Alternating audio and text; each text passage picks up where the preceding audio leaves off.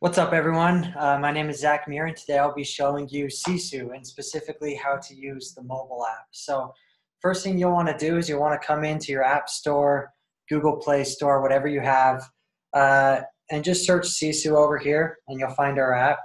It is the one with the orange logo. So right here you'll see it, Sisu for Realtors. Download it. And then you'll have the app on your phone. So you'll just pull it up right here. Let's see, mine's right here. And when you open the app for the first time, so let me show you what it'll look like when you open it for the first time. It's just going to pull you up right to your dashboard, right? And if you don't have your login yet, you can actually just go, let me show you what that'll look like.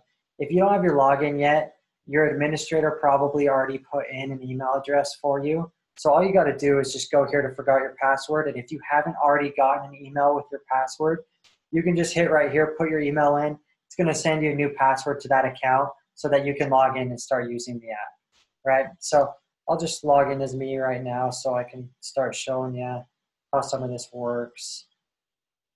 Just 2 seconds.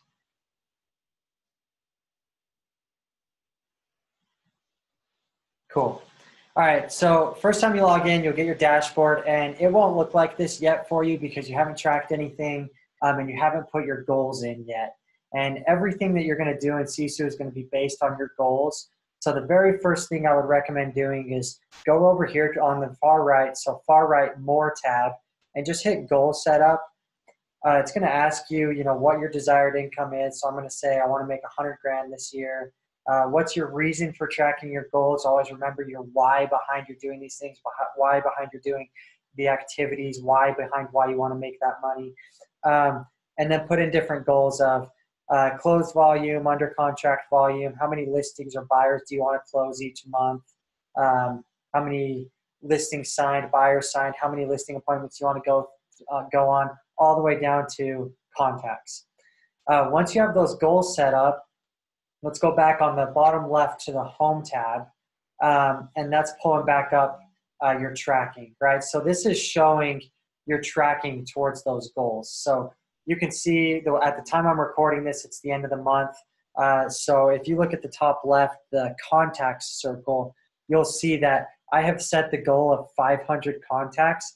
I've hit 626 contacts right now, and the little white marker is showing me how close I should be to that goal. Obviously, I've already hit it, so it's showing me that I've completed that. But if you look at the bottom right on closed, it's showing you that I've closed 5 out of the 7 deals that I wanted to close, and the white marker is showing me that I should be further along in that. And I can separate this out by months. I can look at how I did last month.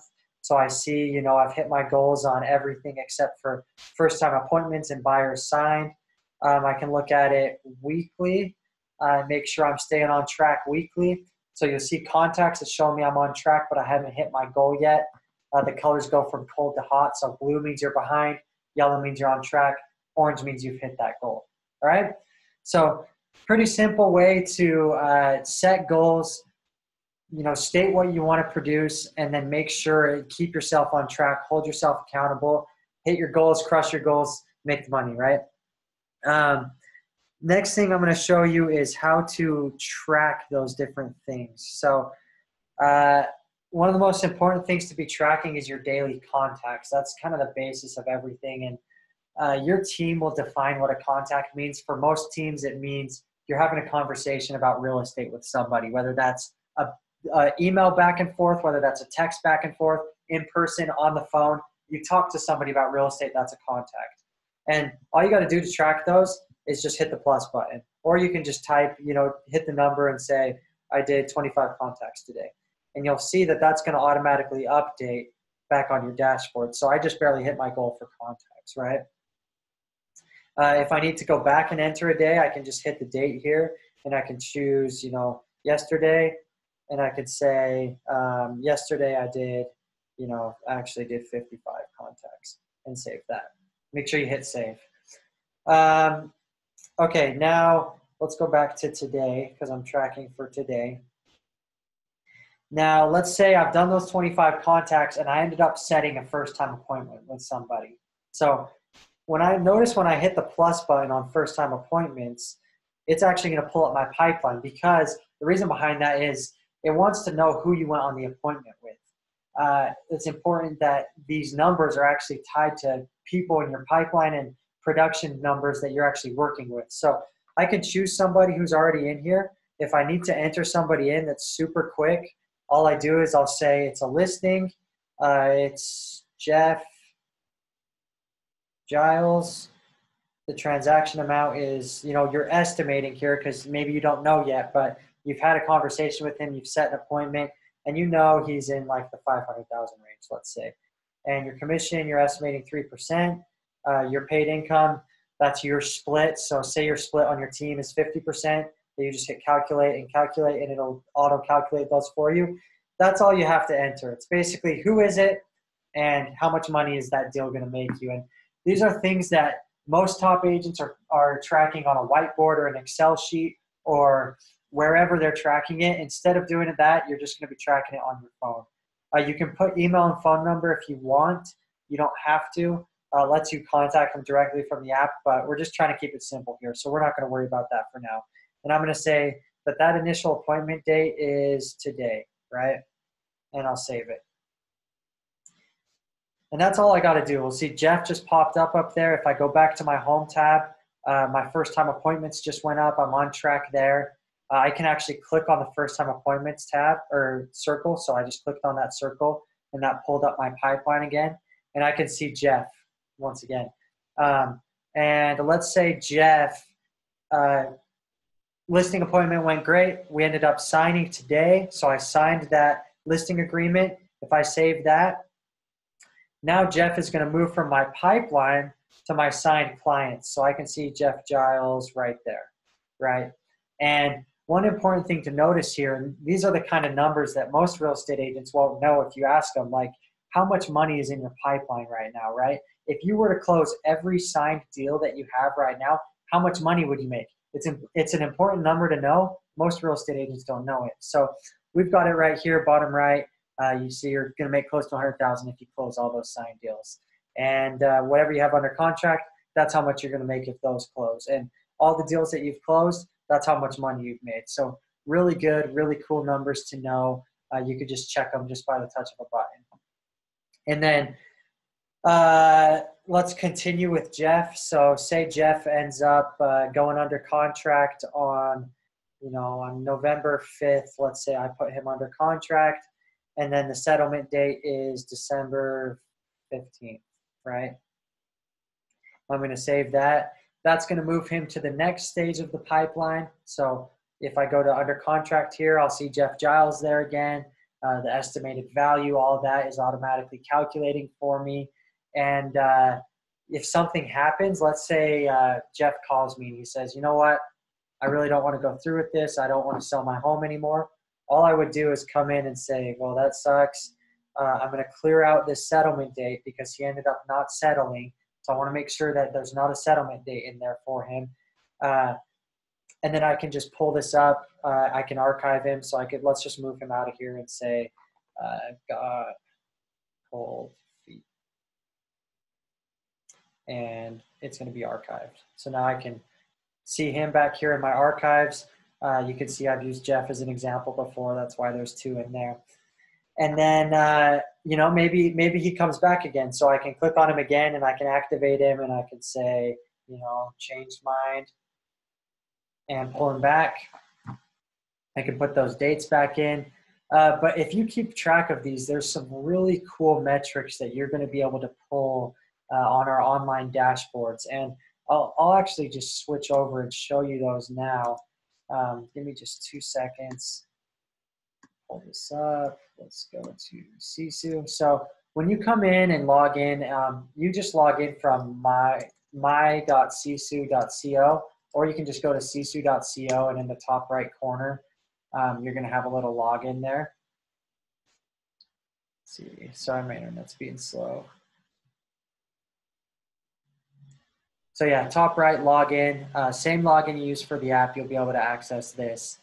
But just to show you, you're going to get, so if I look at like my personal snapshot here, I'll be able to see, here's how many I've signed this year. This many have gone under contract. This many have closed. I have this many pending. But even more importantly, you're going to be able to see your conversion ratios. And what I mean by that is I see right here, I'm looking at October, my personal dashboard for October, and I'm seeing that I did 656 contacts. 4% of those are converting into appointments. And 12 of those have been buyer appointments. 13 have been listing appointments. And you're seeing, 12 is my buyer appointments, how many I've gone on, and 8 is my goal. So I've already hit that goal. Same goes for listing appointments. And then how well did I convert those appointments? So I'm 8 for 13 on my listing side. That's a 62% ratio. And I'm 10 for 12 on the buyer side. So that's an 83% ratio.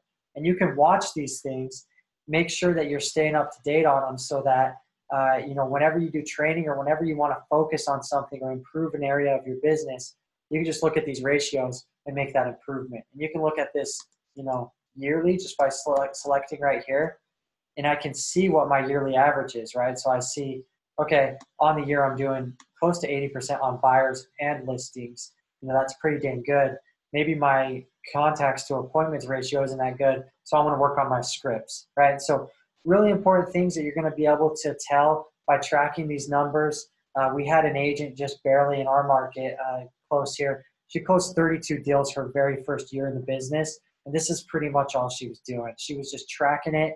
She knew everything about her business, and when she went for coaching, she knew exactly what areas to bring up. Her coach, taught her what she needed to know, and then she dialed it in and improved. So really cool things that you can learn here.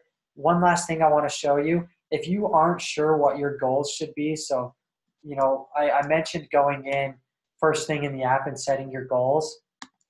So these monthly goals of how many contacts should I do, how many buyer appointments, listing appointments should I be setting. We have a really cool little tool here. If you go to account and goal calculator, you guys can play around with this and say I'm calculating my own personal goals.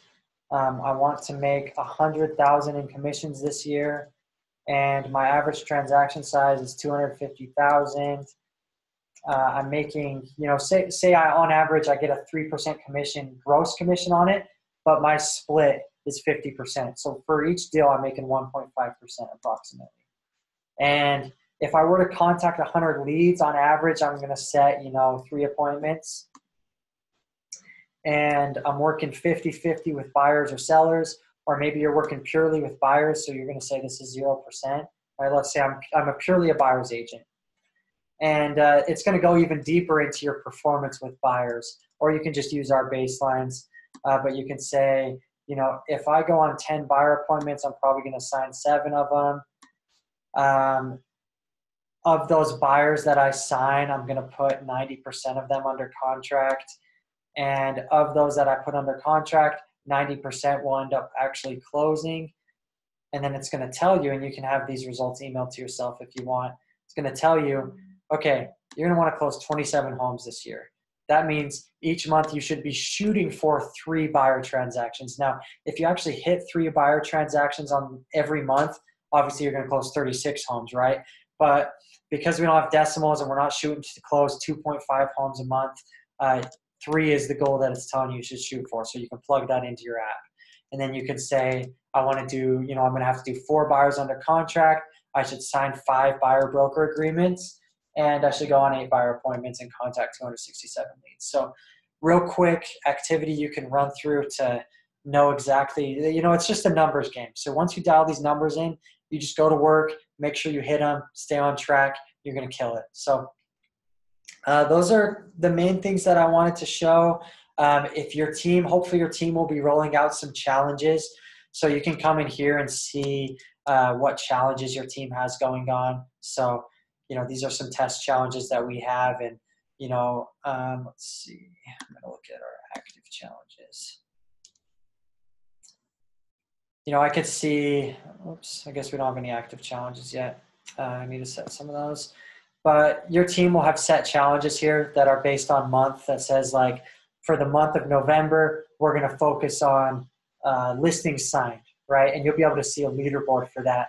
You can also at any time see leaderboards for the whole team over here. if I just go leaderboards and, say I want to look at contacts for October, right? I'm already looking at that. So I can see the leaderboard for contacts. And if your team is running a challenge on this, maybe they have an incentive, a little bonus for whoever hits the highest on these numbers. You can watch that, make sure you're on top or put in a little extra effort to get on top. You can also see this from your app. So switching over real quick, the little trophy right here. So if I look at the trophy, I can see the leaderboards. I can see, who's closed the most units this month, who's closed the most volume. I can look at over the year as well and switch that and look at it. So a lot of different cool things that you can do. Sorry, I clicked out of that. Yeah, closed units on the year is showing now. And make it a lot of fun. So my recommendation, figure out what you want to do this year. Go plug those goals in and get tracking. And guarantee you'll improve your business just by keeping this up to date and holding yourself accountable to what you want to achieve and knowing your business to a better extent so that you can know where you can improve. All right. Thanks for watching, everyone. And feel free to reach out to our team if you need anything.